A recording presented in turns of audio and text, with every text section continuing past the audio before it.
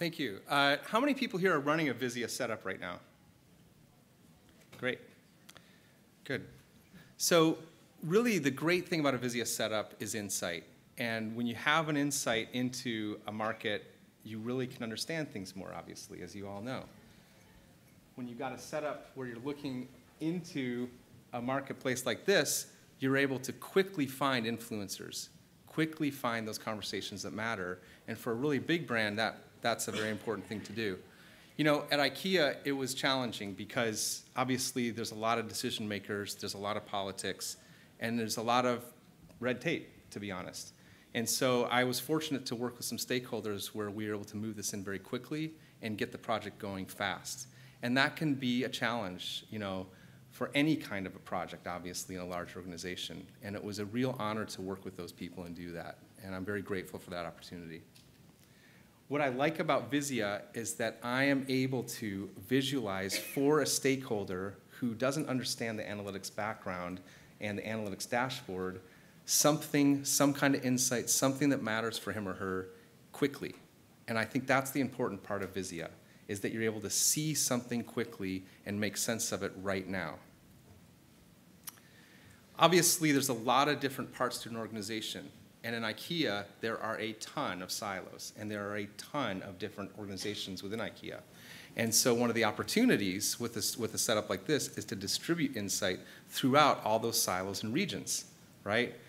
IKEA is in many countries, there's many languages, and there's even different groups within those different countries that are operating.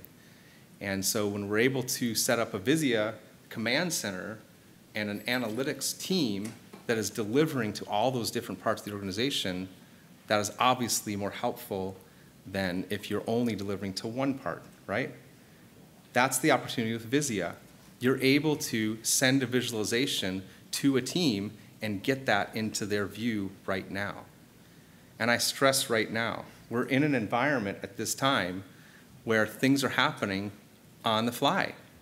And if we know what's happening on the fly, then we will be better at what we're doing. Now, one of the first things that we do is we have to set up those screens, right? And that creates a ruckus. When you set up the screens, and I don't know if my mic is working now. Is it working now? When you set up these screens, there's going to be a lot of things going on that can be a little bit challenging, right? I mean, everybody wants to know what's going on. Everybody's confused about what's going on. But that is actually part of the victory of Vizia. You are bringing insights into an organization in a way that they have not been brought before. You're helping stakeholders, you're helping the hippos at the top understand what this stuff is that we do at Brandwatch. And that's the value of Vizia, okay? And this part of the process, when you're putting up the screens, is integral to that. It's the initiation point. It's that point when people say, gosh, I can't stand the sound of the drills, or how come we had to take a screen down and put another screen back up? Or why don't we put 6 screens up instead of 4 screens? When you get into those conversations, you get into the meat, you know? You get into the real meat of the politics. And all of those people that didn't want to have something put up in front of everybody else suddenly get weeded out. And we get to get into the people that are excited about the brand, right? We get to get into the people that really want to find out the truth about the brand. The opportunity with Vizia is to see something that we want to know right now. Let's bring everybody in a nice U shape of couches around our screens. This is in Indonesia. Indonesians are putting U shapes of couches around screens.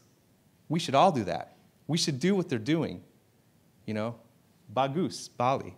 These guys are great to do that because here's where the hippos can sit, the stakeholders, and then the analysts can come and talk to them about what's up on those screens, right? Why not? And by the way, up in the top, we can have a funnel that brings down some nice, sweet music or some smells, something to give you an environment, right? I mean, why should Vizia only be a visualization tool? Why don't we get into every sense, right? I mean, that's really what's going on up there. We're getting into the physical, tangible part of a community and of influencers. I found that it was very important to title the screens correctly. With the teams that I've worked with, when you put the right title on a screen, on a tile, then when people come by, they know what that is, right? If you just say chart, or if you say globe, that's not going to work. You need to put, this is the globe about English mentions in Twitter. You need to say, these are the most popular tweets in English in the last day, right? They need to know that. When you have influencers come up in the company and they look at these screens, they want to know what they're looking at. When you set up Vizia, title your screens correctly. Yeah. So, a Vizia setup is a brain. You are building a brain, and the whole organization can benefit from that brain. You're feeding intelligence into all the silos. You're having the hippo understand what it is that you are working on all those weeks and all those months.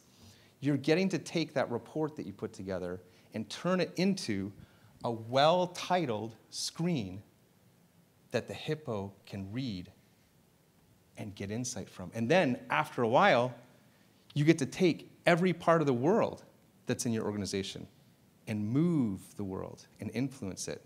You can start shaping what's happening at your company, shaping the brand.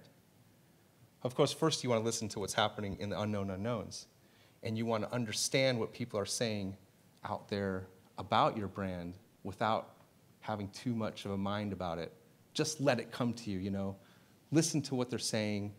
Don't come to it with preconceptions. And then start deciding how you want to shift things ever so slightly. Because that's our job as a brand, right? Our job is to be customer-centric and is to give back to those customers that bought from us. But first we need to know what they're saying about us. And that's the benefit of Vizia, is we get to really see what people are saying. We get to hear what they're saying. What if the CEO of our company was sitting in her bathtub and she got on her little wrist app insights about the brand? That would be pretty nice for her, wouldn't it?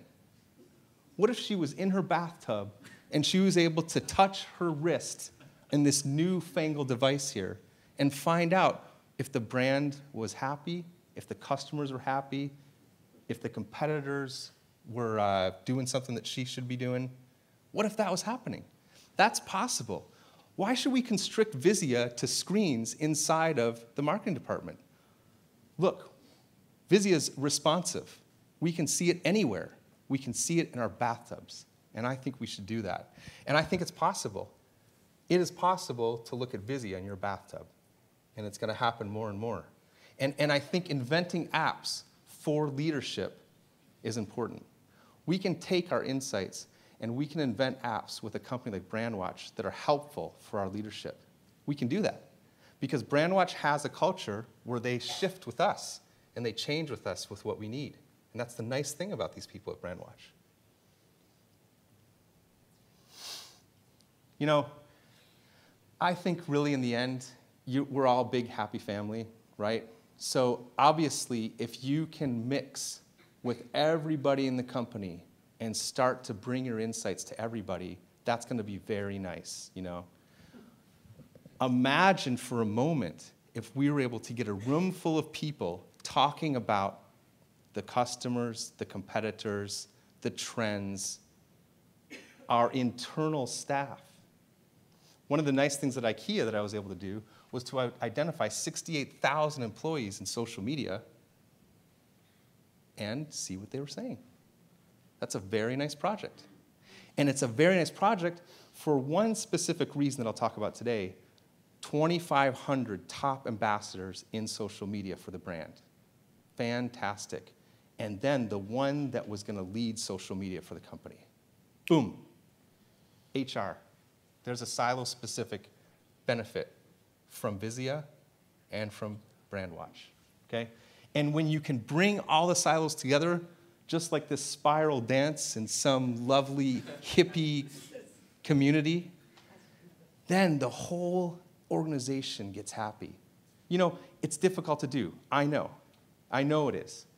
But in a company that has Scandinavian roots, where all of this stuff was very well experimented with in the 60s, it's wonderful to see it beginning, and Vizia helps us do it. Because let's face it, an image is a way into a community. If I can see the people around an image and I can talk to them, then I can get very close to what my dream is, right?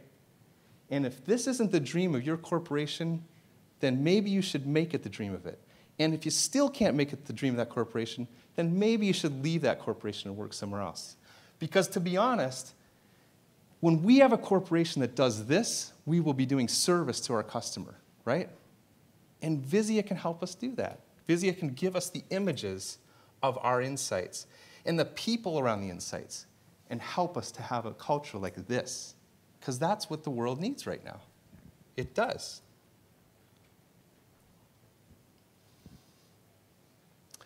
One of the really cool opportunities is to look at customer journeys. And we can also visualize those, right? I mean, come on. Let's take a look at our consumer segments. Let's take a look at what these people are talking about, and let's visualize it for our hippos up on those Vizia screens, and let's get deep with those customer segments. And we can do that with Vizia. Yes, it's a strange world out there, but let's keep it that way, you know?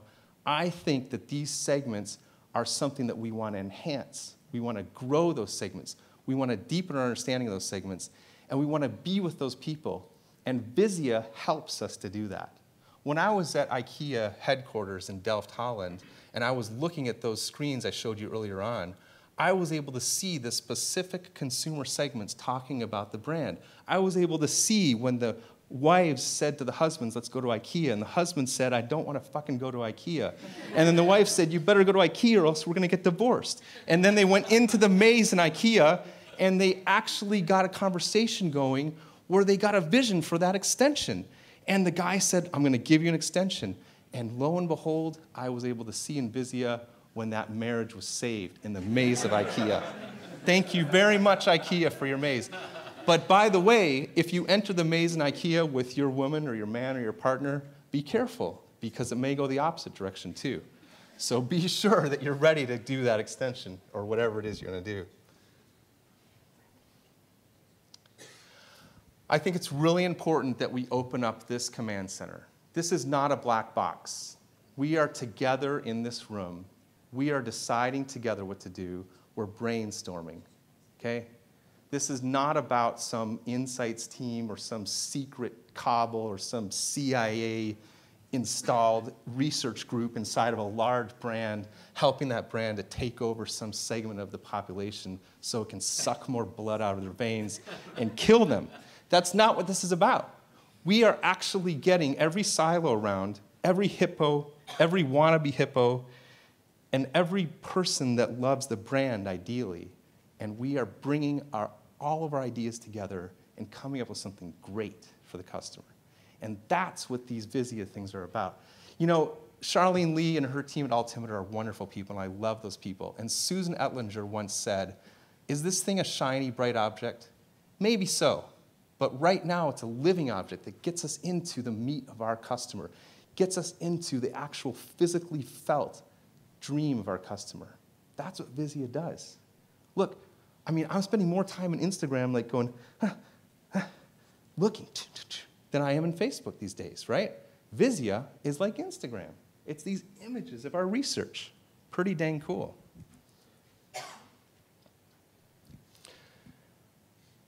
I've had a real honor and privilege to be living in Glastonbury the last couple of months and working with the Clark Shoes team. And this is our screens over at Clark Shoes. And some of the team are here today. I got to tell you, Glastonbury is a cool town. If you haven't been there, go. Really go. And Street is a great town, too. And there's a lot of great shopping to do in Street. And if you weave the shopping with the magic in Glastonbury, there's nothing like it. I mean, for a guy from LA, it's like the best thing on earth, you know. But I think if we can, if we can, now it's time for me to get off. So, We're back. Sorry.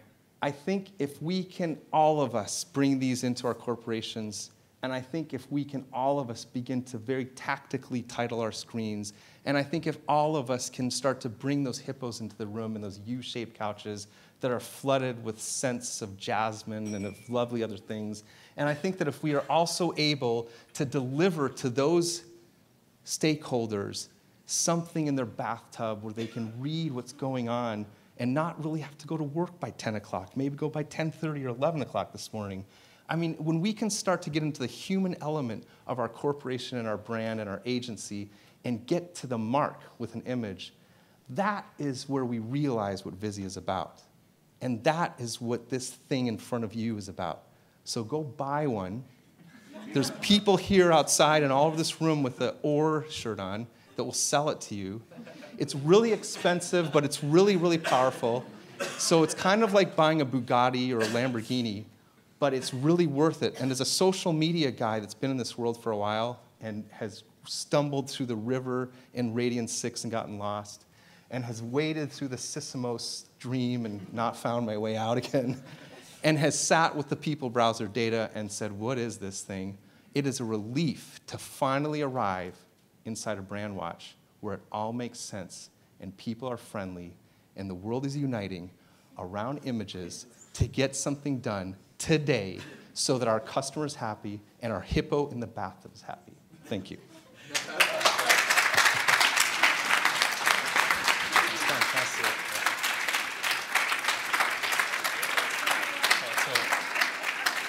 I think that's the most beautifully surreal and touching and mesmerizing talk we've ever had at a masterclass. So that was absolutely phenomenal. Great job, Nathaniel. And I imagine there's going to be lots of questions around bathtubs, but in general, anything in general, let's see what Nathaniel has to say. Question at the front. Sure. Great speech, and big fan of Brandwatch as well myself. Because location data is not that great across all platforms, social listening tools, and sentiment as well, what other metrics beyond those two, because you've got 3 of the screens up there are sentiment and kind of location, what other metrics would be kind of insightful, or would you use in a command center? Okay, so what I heard you say is when you get into different regions, get difficulties in doing analytics, right? And in visualizing the analytics, correct? Right now I'm working with a Mandarin analyst at Clark's Shoes because we're going to visualize the conversation that's coming out of Sina Weibo and out of Renren and out of other Chinese social media properties.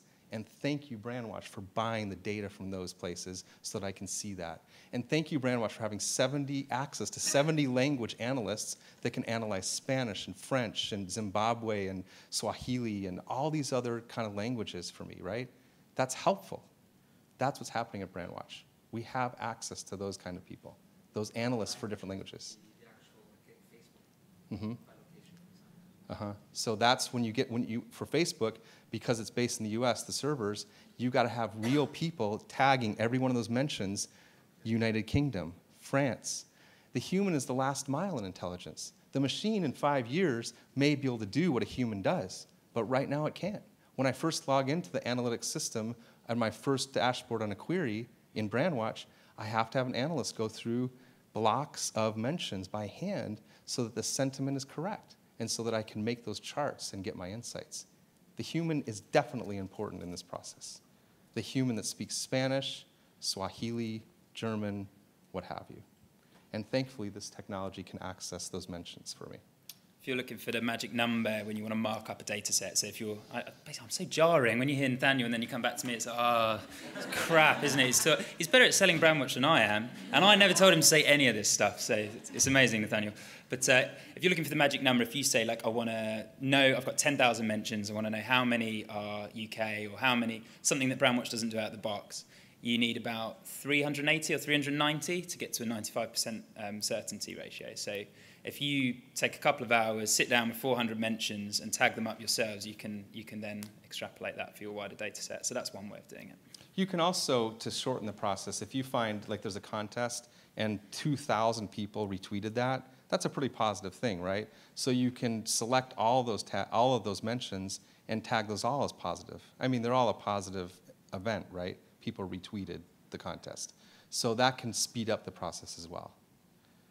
Yeah. Any more questions from the floor? One in the middle there. Hi. Could you give us a couple of examples of a business or marketing Yes. So let us say that impressions are something that causes a hippo to get excited about tweets, right? But we know that impressions are not accurate, right? Let us say that we can see that around a very specific shoe or a very specific couch or a very specific carpet that there are some customer service complaints. Let us see what happens with that particular product when we change it for our customer in the product development stage, and the customer celebrates it 6 to 8 months later. If we can take a risk at that stage inside of a corporation, inside of a brand, and have something come out in the market that answers what a customer wants and solves that problem for them, for him or her, then what happens is that that business will get more money, right? Because that product was better made. Do you have any real examples that happened is what I'm asking about? No, I'm not gonna talk about what brands are doing inside because I have an NDA with those brands, so I'm not gonna do that. But I think I was pretty specific enough to say something that referenced it, right? If I have a chair that is wobbly, and because one leg is short out of 10,000, and I fix it, and the product development changes that, then that's a business decision, right? And I did that because 2,000 people complained about it, right? And customer service is marketing. I agree. Yeah. So the information you're talking about in tracking, say, impression for mentions over a specific product, obviously this is a real-time visualization. Yep. And it's sort of perspective, but you can still have a team that's working and reporting on that sort of, you know, on a weekly basis that the changes like that. Right. Vizia isn't potentially arguably necessary to make that informed decision and change that. Right, but we can find an insight and create a screen around the insight and watch the change, right? We can see it changing over time. We can deliver that. That's a nice thing to have, isn't it? We can see in the morning if something came up around customer service and there was a big red spike in the middle there. We see those circles? If we got a big red spike, we know that we have to make a decision pretty quickly about a PR-related issue, right? It could be a product-related issue, too. It might be about this chair because someone fell over and got hurt. So we solved a PR issue, a customer service issue, and a product issue. And those are business decisions. Customer service is one of the primary low-hanging fruit from this. This can help us get on top of those things in the instant. There's something called newsjacking, you might have heard of it, where I can see a trend going up around a story, and as a brand, I can quickly change that so it doesn't get too high to push people away from my brand, right? That's a good decision to make as a business. And this tool will help you do that, whether it's in the bathtub or in the command center. Yeah. So Nathaniel's not allowed to say the specific examples, but there were a couple of instances, well, I'll keep it anonymous, but there's a PR story that suddenly came up, and although they didn't necessarily look at a red spike and go, let's go away and do this, Nathaniel acted as a kind of central hub for insights. So they'd see something come up on the screen, and someone would go, what's going on there? And then you'd put together some pretty sophisticated reports and send it out to all the people that needed to see that insight or piece of information. So it's kind of like a prompt for insights. Rather than doing the detailed data analysis on screen, it's like, what's this? Let's go away and do some analysis. Is that fair? Yeah. Yeah, cool. Are there any more questions for Nathaniel? No? How many people want a Vizia setup after I just spoke? Did I do only one, two? There's plenty. Okay. There's plenty. I mean, for you that don't want a Vizia setup, why is that? Come on, why don't you want a Vizia setup? Okay. Can we make an affordable Vizia app for the average human being, like the one in the bathtub, so that everybody can research what's going on? I think there are a number of ways that Like you can... $9.99 a month. What's going on with this and that? I mean, that would be. Would you buy that? Okay. Well, what about who else said they didn't raise their hand around that? Why don't you want a Vizia setup? Do you want one? Not especially, sorry. I didn't sell you on it. So if I could help you get a Vizia setup today, what would help you make that decision? Steak knives?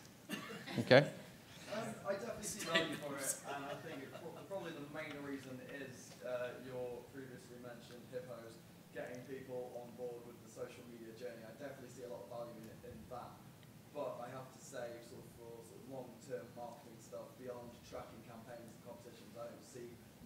massive application for the brands that I work with, which are, big name brands, etc. Where we see success is when you have huge, like airlines or food and drink companies where they have it in their headquarters, so that pretty much every member of staff or a bank goes through and changes the way they do their job based on what they see when they come in. So they're not necessarily getting deep in the dashboards, but... Exactly. I think it'd be useful for us, it'd be quite useful as an agency for things like pictures. So if you've got a client coming in, it'd be quite cool to have it in the background and be able to reference things that are happening in real time and stuff like that. But on a day-to-day thing, I can't see us doing much other than glancing at it. Yeah, so some brands kind of rent them as well. So just with Super Bowl, for example, we had 2 or 3 brands that advertised during the Super Bowl and knew that they needed like 20 people in the organization in the room, but needed one of these kind of U-shaped command centers, and they don't need it every day of the year. It's kind of overkill. So But yeah, sometimes again, this is about customer service. It's about serving the customer. It's about delivering something that the customer wants, right? And this tool gets you in line with that conversation really fast. And it keeps you on top of it. And that's why this is so nice. It's not just a shiny, bright object. It's actually a way to be with the customer right now. Yeah, you could have an assumption inside of your brand that this is the way it always has been, and it will always be that way. And that's very helpful to hear someone say that. Because as a creative, when a critic fires their flame at me, it burns off a little more of my fat, which I do need to burn off. But the thing is that this tool can help creatives in an agency come up with artwork that's more effective, come up with copy that's more effective, and do it on the fly real time. We live in a real-time environment. It used to be that we could base things off assumption based on experts. But now we're listening for the unknown unknowns. Now we're actually listening to our customer first and coming up with something based upon what they're doing.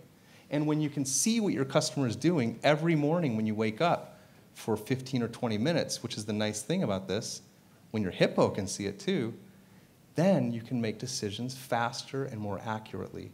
And when you title these correctly and they're based upon insights reports, it's even more sexy. Let's say you had the best insights report in the world. You could make a whole bunch of screens based on that and then watch real time what was going on. That's what that's about. That's what that thing's about. So just to conclude, we have some brands who actually take it right and put screens outside their executive's office, just so that when the CEO goes past and he goes, why haven't we responded to that? Why are customers angry about that? And try and almost do that digital transformation thing via putting it in front of people that can make a difference. Anyway, this is in danger of getting in a sales pitch, and that was never the intention, but I really hope you've enjoyed the talk, and please give Nathaniel a huge round of applause.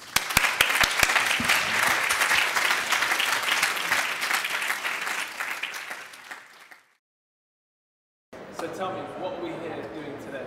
Right now we're here talking about Vizia, we're talking about Brandwatch, we're talking about brands can be helped by Brandwatch, and we're basically helping people use social business intelligence to help their customer. That's essentially what this is about. It's about helping customers with intelligence. And how do you think the talk went? What are you going to touch on your talk? You know, for me, the biggest thing about the talk today was seeing people who were excited about Vizia and seeing people who were excited about insights and watching those people get deep into the conversation about people. You know, this is all about people. This whole thing is about helping people.